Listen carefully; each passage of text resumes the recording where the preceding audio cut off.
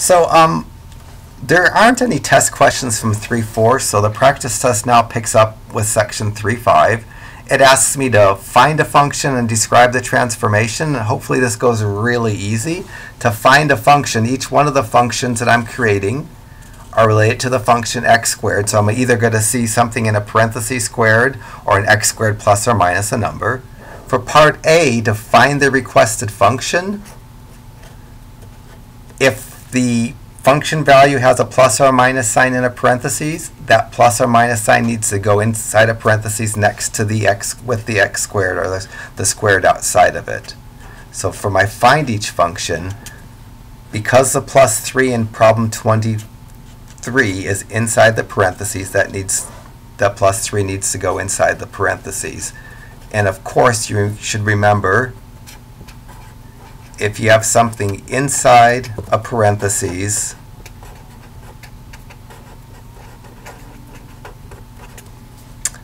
plus moves it left, minus moves it right. For part B, to describe the transformation, because the plus 3 is inside the parentheses, I'm just going to say it's going to move it left 3.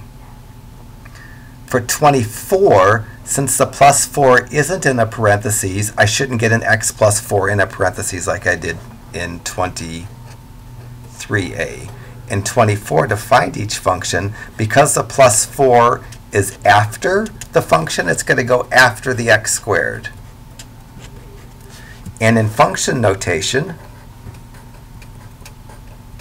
after the function, plus is going to move it up, minus is going to move it down. And that plus 4, because it's after, to describe the transformation, I'm just going to say it's going to move it up 4. The next problems are combinations other than, there's the one new, 27 and 28 are new. So same thing. So 25a wants me to find a function. Wants me to find f of x minus 2. Since that's inside a parentheses, it needs to stay inside a parentheses. Minus 3, because that's not inside a parentheses, it goes after the function. So to find the function, the x minus 2 needs to be inside a parentheses. I still need the square, and the minus 3 will go after. To describe, minus inside parentheses go right, minus after the function goes down. So if I want to explain what this does in part B, the minus inside the parentheses is going to be right 2. The minus 3 afterwards is going to be down 3. Question 26, to do the 26a, to find the function f of x plus 2 minus 3. The plus 2 is inside a parenthesis, so it needs to be inside a parenthesis that has an exponent of 2 because of the x squared. And then this minus 3 will go afterwards. To describe what happens here, plus inside the parentheses moves it left, minus after the function moves it down.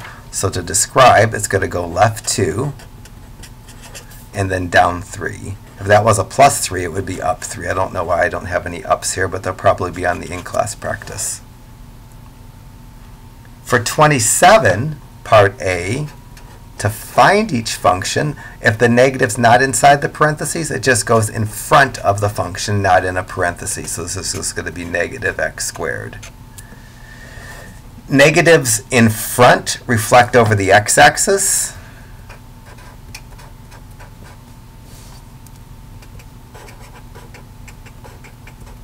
Or turn it upside down. And so that's what this one is. For 27b, we can say it flips it over or reflects it over the x-axis.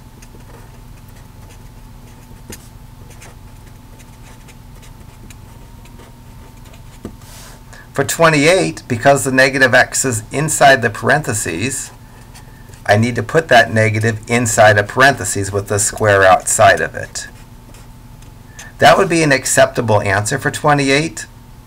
It turns out that Negative x squared means negative x times negative x, and that's the same as x squared. I don't put reflection over the y-axis on the test, but both of these would be acceptable. The quantity negative x squared, which is equal to x squared, this you couldn't change to positive x squared. And for part B, negatives inside parentheses, reflected over the y-axis. I never put reflect over the y-axis on the test.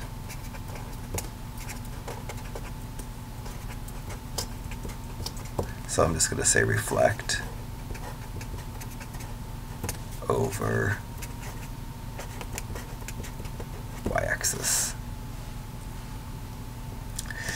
Just a few more problems to do. One word problem, I always put this word problem on the test exactly in this form.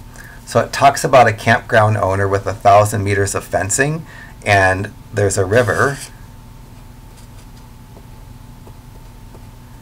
and the campground owner is going to take his fencing and he's going to build 3 sides of a fence, but they're assuming the can't put a fence on the river bank itself. He's going to do something like this. He's going to build a rectangular fenced-in area, and he wants to enclose the largest area possible. And rectangles have lengths and widths. I usually call the side parallel to the river a length and give it the letter L, and the sides perpendicular to the river I usually call W's. And the idea here in question A is that the campground owner is going to build 1 length and 2 widths, and they want to use up all 1,000 meters of fencing. So the equation that I'm going to start off with in part A of 29 is the 1 length that gets built plus the 2 widths equals 1,000 meters of fencing. And it says here to write an equation for length. That implies to solve this for L. So I'm just going to minus 2W for both sides. And my answer to part A of this is going to be the length is minus 2W plus 1,000. That's all there is for part A.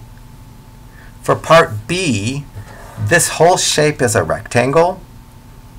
Even though we're only building 3 sides, part B wants me to find an equation for the area of this rectangle, and the area of any rectangle is its length times its width. So this rectangle is no different than any, even though we're building, we're fencing 3 sides and leaving 1 side unfenced. Still, the area that's fenced in is the length times the width.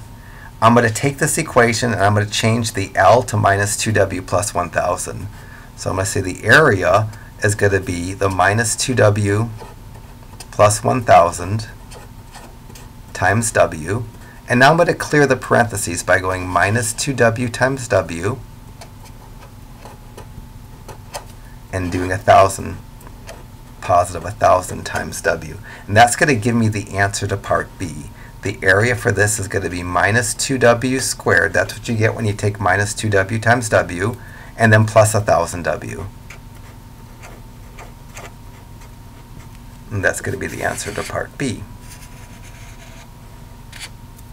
I'm just going to jump into doing the work for part C without a lot of explanation that I might have done in the videos. To find the optimal width, the width that will give me the maximum area, I need to use the formula negative b over 2a, which is the kind of part of the quadratic formula without the ugliness. So the value of the width that's going to give me the optimal area is gotten by using the formula negative b over 2a. And the a is the number in front of the squared term. The b is the number in front of the first power term. So the optimal area is going to be negative b, which is going to be negative 1,000, negative from the formula 1,000 up there from the b, over 2a, which is 2 times negative 2. This is going to give me negative 1,000 over negative 4. The 2 negatives cancel to be positives, and 1,000 over 4 is 250. When I go to answer, I'm going to say the width is, I'm going to tack the number 250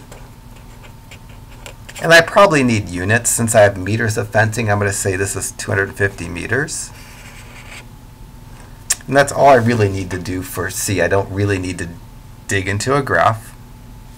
Part D wants me to find the length. I'm going to use the length formula. The length is minus 2W plus 1,000. I'm going to plug 250 in for the W. I can do this without my calculator, but you can use your calculator. This is going to give me negative 500 plus 1,000, and that's going to be 500. So my length is going to be 500, and I'll tack the units meters. There's a few ways to get part E, the maximum area. Probably this formula is the easiest to use. I'm going to use the formula area equals length times width. And in for the length, I'm going to plug the answer to part D, which is 500 meters. In for the width, I'm going to put the answer to part C, which is 250 meters. And I won't try to impress you. So 500 times 250.